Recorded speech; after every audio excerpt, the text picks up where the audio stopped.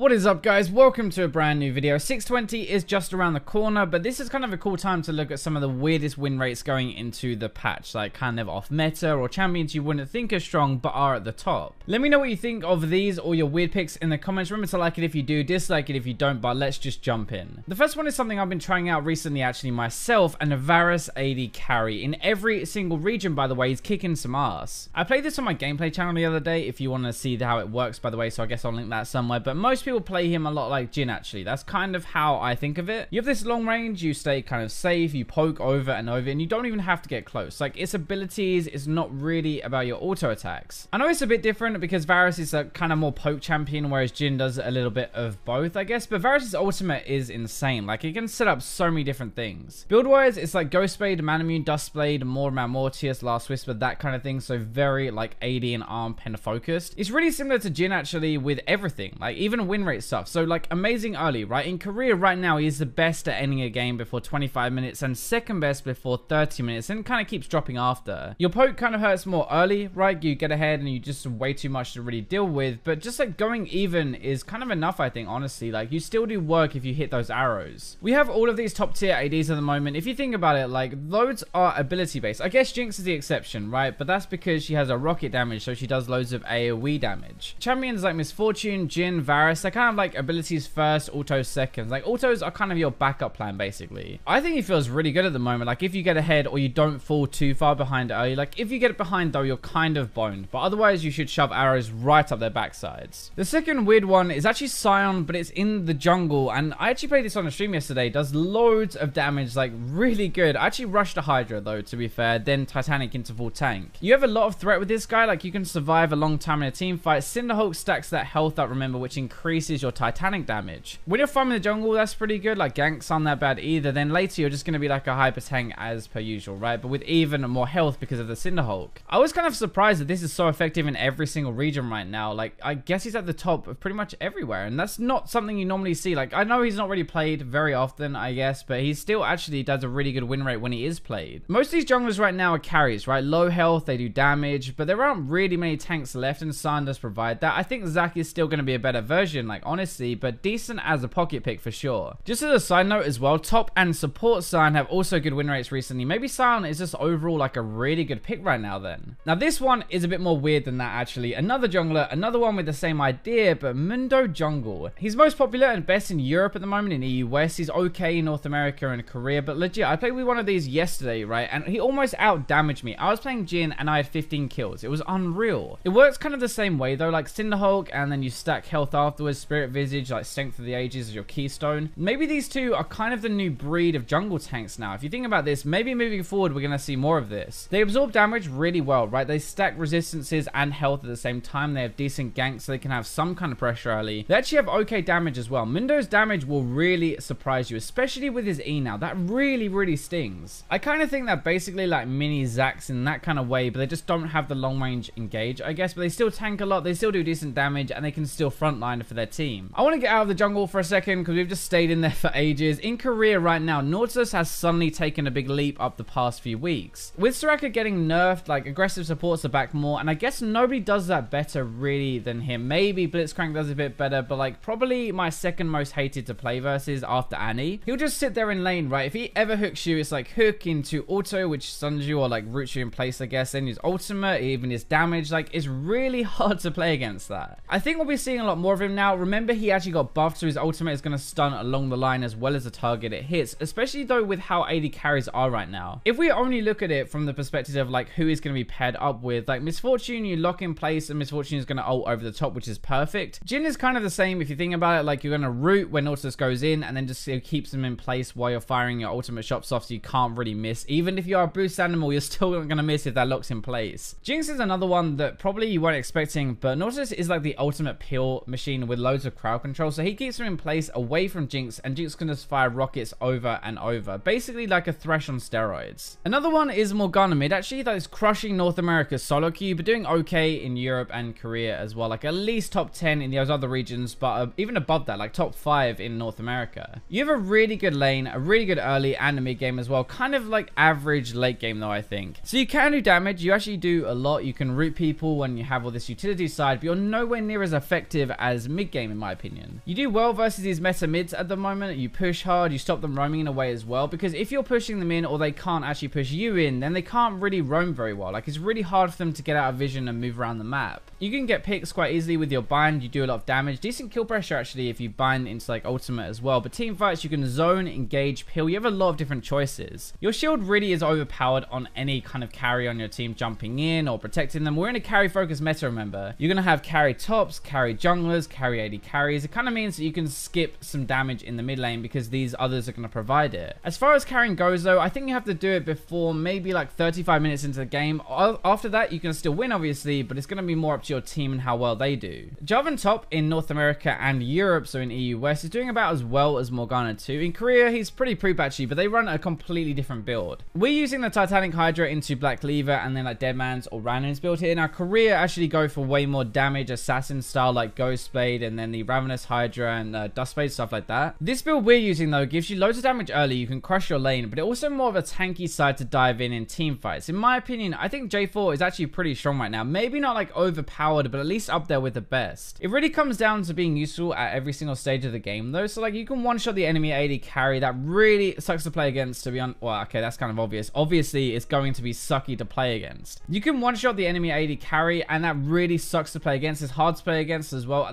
That's actually very obvious. Like, obviously, it's going to be really hard to play against someone who one-shots you. You can dominate the lane phase though if you go aggressive, good roams, and you're really good TP ganks to other lanes. You TP down, you EQ in, and then you just ultimate. It's really effective. I think he kind of fits into the same category maybe as Darius, in my opinion, like a tank but a threat as well. Basically the bruiser off tank role. He's not too popular at the moment, but still clearly a menace. And speaking of another menace, my last pick here actually is Nunu jungle. This is gonna be my last one before we break down like some individual weird ones from different brackets, I guess, different elos in per region. I'm not entirely sure why Nunu has popped back up right now, but there is like this trend, I guess, of tanks coming back and being a lot more useful. Actually, I have a kind of idea. So the game is going a little bit later now than I think it was like a month ago. Late game tanks are super important for team fights because you have to have someone to deal with the enemy AD carry, like someone to buy some time. Blood Boil as well on your AD carry and Iceball on theirs is like a massive difference in attack speed between the two ADs now. And actually, like, I think that's something that's really underrated. It's funny to me because when I think of Nunu, right, I think of this champion who should be really good early and evades all the time and kind of like poop later, I guess, when he's just a tank. But right now, it's actually the opposite. He's like met early and really good later. By the way, he actually has a top 5 win rate at the moment, like a low play rate for sure, but still when he is played, he's annoying as balls to deal with. Items he stacks are also horrible to play against, so like ZZ Rot, Visage to heal him some more, Frozen Heart to reduce your attack speed, Locket, GA, they're already annoying to play against as an AD carry. I honestly hate playing against him because he limits my damage output late game and kind of really a jinx counter to really. Maybe that is why he jumped up so much. Anyway, let's look at some random ass picks that I found digging through each region at specific elo brackets. Korea is up first, and this time there's nothing like majorly weird except in bronze to gold. Like Karthus and Mordekaiser are really strong.